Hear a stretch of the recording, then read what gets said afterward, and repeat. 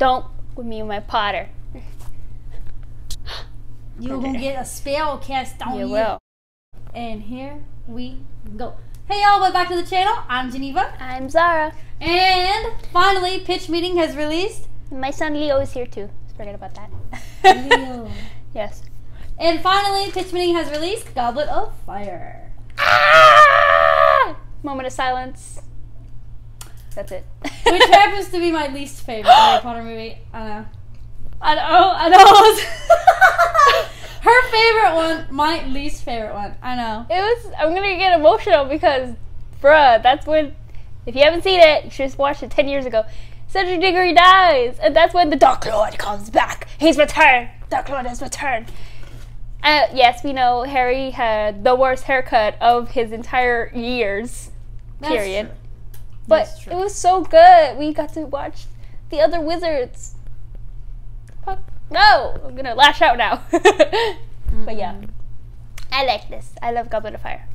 So today we're gonna be watching Pitch Meeting, which is basically this guy named Ryan talking his little version of him summarizing or pitching, you know, Harry Potter Goblet of Fire to his employees. Basically, that's it's gonna make us smile. Yeah, basically. All right, if you like this video, please give us a like, comment, subscribe, and please tell us what you want us to watch in the next videos, as well as punch the notification bell, beep, and let's get to it. So, you have that new Harry Potter movie for me? Yes, sir, I do. Wow, so what's going on with the characters? Well, I'll tell you, sir, all the guy characters decided it's time to have long hair for a year. Okay, that's kind of random. A little bit. Is that the only thing going on this year, or? Nope, there's more, actually. So Harry and Hermione and the Weasleys are gonna go to this thing called the Quidditch World Cup. Okay. And they're also going with Arthur Weasley's co-worker and his son, Cedric Diggory. How were we introduced to him? Just the normal way, you know, he suddenly drops out of a tree. That's not normal. Sure it is. So they head to the World Cup, and there are a ton of wizards there. Very cool. Wow, I can't wait to see what the Quidditch World Cup is like. Right? Sounds super cool, doesn't it? So then we're gonna cut to right after it's all done. Oh. And the event's gonna get attacked by some Death Eaters, and Harry's gonna get knocked unconscious. Oh yeah. No. Yeah, and so later he wakes up, and everything's been burned to the kicks ground, him. and he's the last one there. Oh Not a single person saw him there, and he wasn't affected by the fire or smoke. That's what we're going with. And then this Death Eater, Barty Crouch Jr. shows up and shoots a dark mark into the sky. Oh, very ominous. Anyway, so eventually Harry goes back to Hogwarts, and Dumbledore gives his annual speech about all the ways the kids might die this year. As is tradition, sure. So what's going on this year? Well, this year Hogwarts has been chosen to host something called the Triwizard Tournament. And what's that? It's this big competition between 3 wizarding schools, so a bunch of people from these 2 other schools come in and do little dances for some reason.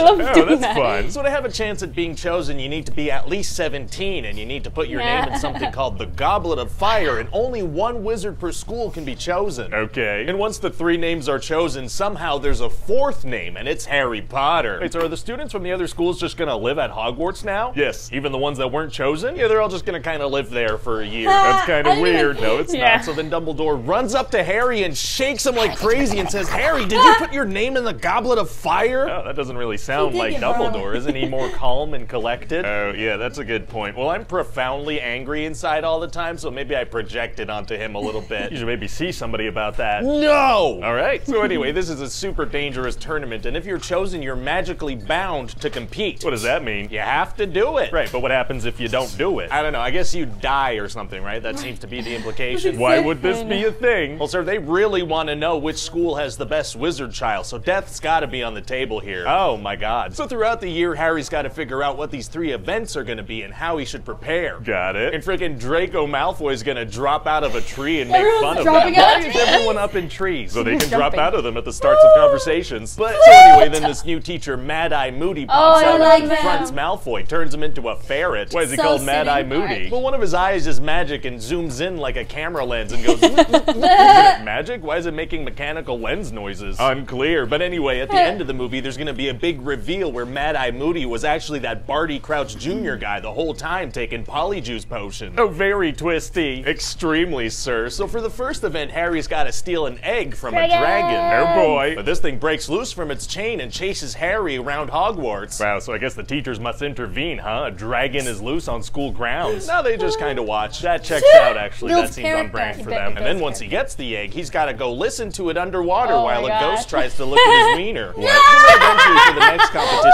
he's got to go underwater for an extended period of time. Oh, how come? Well, because see, the organizers have kidnapped people that the champions care about. So like Ron and Hermione are there. There's the 8-year-old sister of one of them. Underwater. Get tied up underwater. So Harry saves the life of Ron, but also of the 8-year-old girl since her big sister got eliminated. Oh, wow. So obviously Dumbledore gives him some extra points for bravery because he does that any chance he gets. Wait, so they just kidnap some kids against their will and put them underwater, and we're gonna let them drown if the champions fail the task. Yeah, that little girl would have drowned to death if Harry hadn't saved her. Yeah, because like I said, they gotta know which young wizard is the best young wizard. So yeah, she would have drowned. This, wizards are not okay people, I think. Anyway, everybody in the stands goes nuts, obviously. What were they watching the whole time? Just the lake? Yeah, they were staring at a lake for an hour, so that's a fun activity. There's no TV or anything. Staring at lakes is tight. Yeah. So what's the next event gonna be? They're all gonna stare at some hedges. Thrilling. Yeah, the final challenge is this giant hedge maze to find the Triwizard Cup, but it grabs you with its plantiness, so it's very scary. Man, Hogwarts just has the most violent vegetation. It sure does, sir. So then Harry and Cedric grab the cup at the exact same time, but it was a portkey and it teleports them to a graveyard. Spooky. Very spooky, sir. And then Wormtail's gonna pop out with a little baby Voldemort and kill Cedric. You know, I'm actually shocked it's taken 4 years for a kid to die. So it turns out Barty Crouch Jr. planned this whole thing because they needed a bit of Harry's blood to bring Voldemort back to life. He taught a class for a full year to get a couple of drops of blood. Yeah, and put his name in the Goblet of Fire and kind of laid out the path for him to be the one to touch the portkey.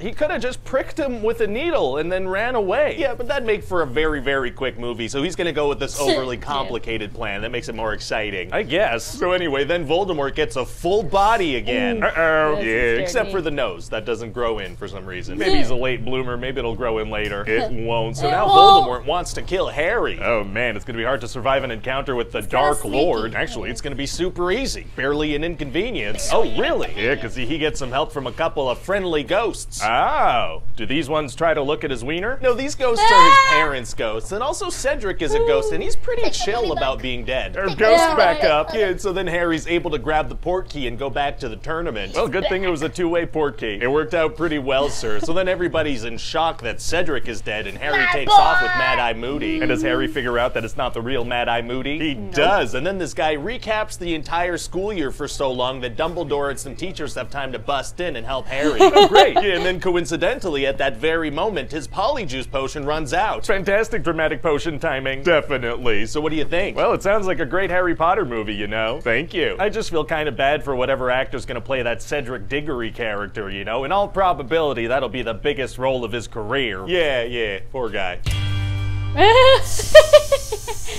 I love that. Hi, guys. Yay! Okay. I loved it. 10 out of 10. I just love Goblet of Fire. That was like my favorite movie, next to Half-Blood and Deathly Hallows. That was it. Yeah. See, I'm more of Prisoner of Azkaban, Half-Blood Prince. Oh yeah. Order of the Phoenix too, but the others too. Yeah. I don't know. They're all good. Yeah. But Half-Blood was mine. I just loved it. It was just nice. I do think that Ron pulled off this long hair, but everybody else. Yeah, for sure. Yeah, I was definitely, when I saw it in the theaters, I was like, Harry doesn't really look good with long hair. Sorry. Yeah. But that year, long hair was like in, I think. I guess so. I was like. Or was it my school? Yeah. But then I'm glad they cut it in, what do you call it? Order of the Phoenix. Yeah, they needed to chop it. Yeah, there you go. I liked it. 10 out of 10. Cannot wait for Order of the Phoenix. That's when things go to... That's when it starts getting dark. Yeah. That's when it starts getting like more adulty. Yeah, it goes to the shiz. Yeah. Yeah. Pretty much. Shiz. The shiz. Yeah, that's right. Shiz. Leo, something to say. My boy. Okay. I love this. If you like this video, please give us a like, comment, subscribe, as well as punching the notification bell. Beep. And we'll see y'all the next time. Ta-ta for now. Bye. What do I say? Hey y'all, welcome back to the channel. Alright. The channel. I'm Steve. I'm Zara. Yes, this is Goblet of Fire. Yes. Yes, sir. Is it Goblet of Fire? Yeah. Oh yeah, the fourth one? Yeah. Okay. Don't with me and my Potter. You're gonna get a spell cast on you. You will. Alright, well you guys already been rolling. Oh. What do you want me to do? Oopsies, the threats are not don't real. The threats were not real. Just witty banter.